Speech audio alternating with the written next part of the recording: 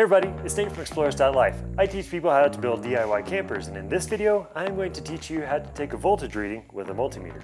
Now this video is episode number 6 in a series of videos where I'm teaching you all the basic electrical skills you'll need to be able to tackle the next electrical project in your camper. Now I've already talked about how to cut wire, strip wire, crimp wire, and a few other topics, and I think adding some basic multimeter concepts to your arsenal of skills at this point is a really good idea to make wiring your system safer and troubleshooting your system easier. Now this is a multimeter. There are probably 1,000 different types of multimeters and brands and stuff like that out there, and for the most part, at this basic level like we're covering today, they all do the same thing. This multimeter was about 25 bucks, and it's likely not as good as a Klein or a Fluke, but if you're ready to drop 150 bucks on a multimeter, you're probably not looking for videos on how to take voltage readings with a multimeter, and for the rest of us, this $25 version will serve our purposes very nicely. I'll leave a link to this particular multimeter in the description below. So what do we need to know about this multimeter to take a voltage reading? Well, here's your display screen, and here's your settings dial, and here are the test leads. And there's a lot more buttons and features on this particular multimeter that we're not going to talk about today because they don't really pertain to taking a voltage reading. So now that you've been properly acquainted with your multimeter, let's get the multimeter ready to take a voltage reading. I'm going to put my leads in their proper place. This one's color-coded, red for input or positive, and black for common or negative. And to take a voltage measurement, you're going to turn your dial to the position with the V with the straight and squiggly lines. The V stands for voltage, the squiggly line stands for AC voltage like a standard household wall outlet, and the straight line stands for DC voltage like a battery or a solar panel. So this V with both the straight and squiggly lines on it means that it will read both AC and DC voltage. Now let's actually take a voltage reading. So I'm going to put my negative probe on the negative battery terminal and the positive probe on this positive battery terminal. Now since this is a 12 volt battery, a reading of anywhere from 12 volts to 14 volts is pretty common. Now what if we switch the probes and have what's called reverse polarity?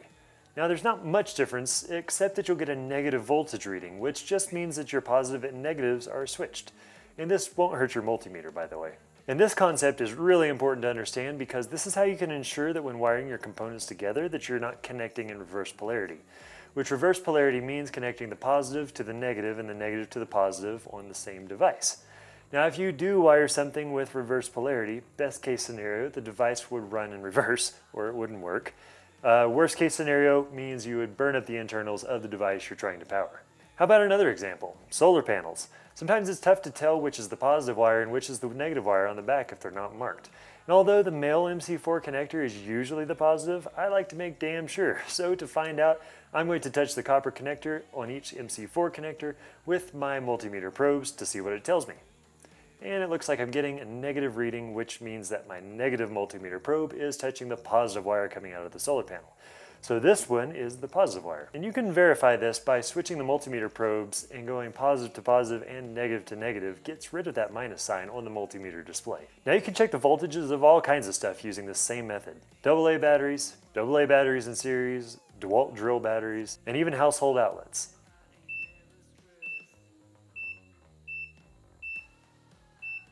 Now let's talk about safety for a second. Obviously messing with electricity is dangerous, you know that. The main piece of safety advice I can possibly offer is don't touch the metal parts of the multimeter probe whenever you are measuring voltages.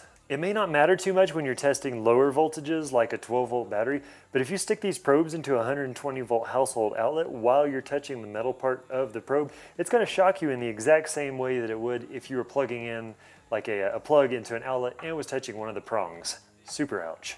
Now generally, humans can start to feel electricity at 30 volts. 50 to 60 volts is generally considered dangerous. Last time I touched 80 volts coming out of a series wired solar panel array, it felt like I got bit by a horsefly or stung by a bee or something like that. Now 120 volts from a household outlet really hurts and can be considered quite dangerous.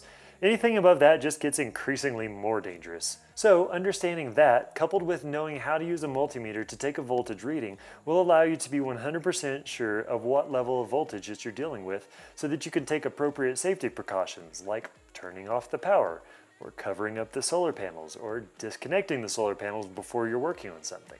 Just treat electricity with respect. Always treat everything as if it's powered up. And that wraps up this video. I'm glad we covered this topic because next week I'm going to teach you how to wire solar panels in series.